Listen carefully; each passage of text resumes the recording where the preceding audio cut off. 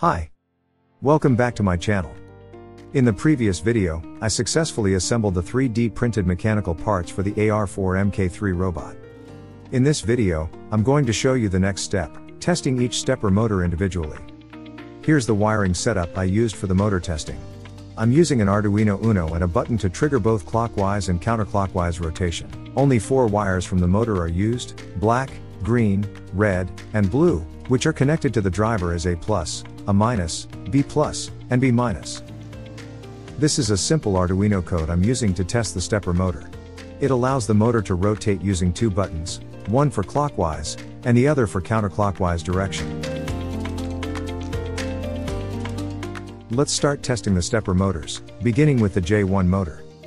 After connecting the motor wires to the driver, I'll test the motor by rotating it clockwise and counterclockwise to see if the J1 joint moves smoothly without any resistance or abnormal sounds. For the dip switch settings on the driver, switches switch 1 through switch 6 are all set to on. This configuration determines the microstepping and current settings needed for proper motor operation.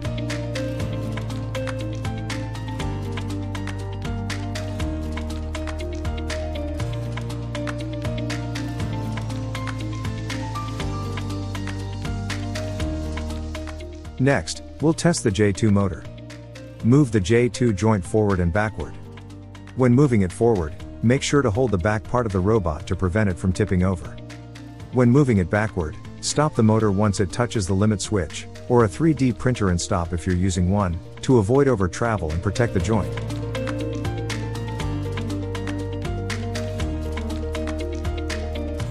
Next, let's test the J3 motor. During this test, make sure the robot moves smoothly without any slipping or sudden jerks.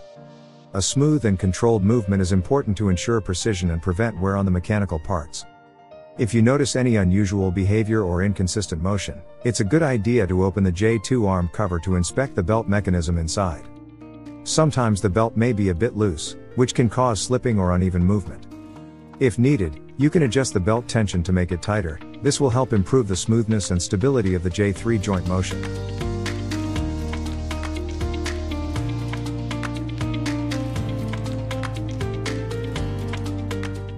Next, we'll test the J4 motor. The J4 joint is responsible for rotating the lower arm or wrist section sideways, around its vertical axis. During the test, the movement should be smooth and consistent as the wrist rotates left and right. This axis is crucial for precise wrist control, especially when the robot needs to adjust its orientation during tasks like pick and place. Next, we move on to testing the J5 motor. During this test, I noticed that when the J5 motor moves, the J6 motor was hitting the J5 housing, which prevented proper movement. To solve this issue, I removed the top part of the J6 motor encoder. This made the J6 motor slightly shorter, allowing enough clearance so that it no longer hits the J5 housing. With that adjustment, the J5 joint can now move smoothly without any obstruction.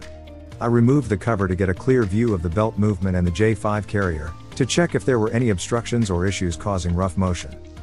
If needed, we can adjust the belt tension or inspect the movement of the carrier along the rod to ensure everything moves freely and smoothly. Once the J5 belt movement is confirmed to be smooth, we can reattach the cover and run another test to confirm that the J5 motion is now stable and working properly.